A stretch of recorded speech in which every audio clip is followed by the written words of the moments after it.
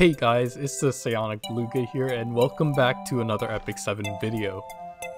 So just recently we achieved the astonishing feat of clearing Abyss level 62. Oh my lord, that level was straight up dumb. And I can't wait to see what dumber things await for me in the deeper levels of the Abyss.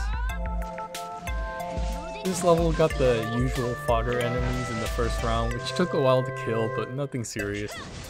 Then comes Says, or the I want to see your manager says, the one mechanic which made it impossible for me to get this done.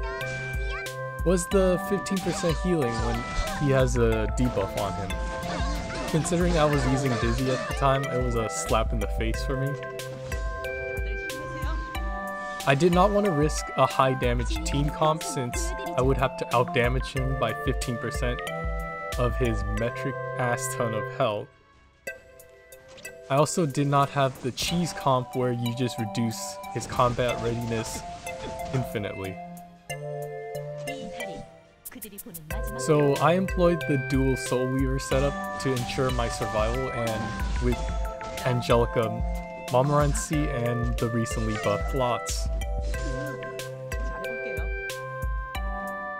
My DPS are Kisei and Lorena, which don't got any debuffs on them, which is nice. And the strategy got one flaw though, and which is Lots' debuff on his strong attack 1. I also forgot to equip a Guardian in my first run, and every time I'm forced to attack with Lots, I pray to Smilegate that he does not put a debuff on Says. Or else this Abyss is never gonna end. Besides that, everything else is foolproof. So now I have a Guardian and I went with Archie. And 100 souls saved up after the first round of the enemies.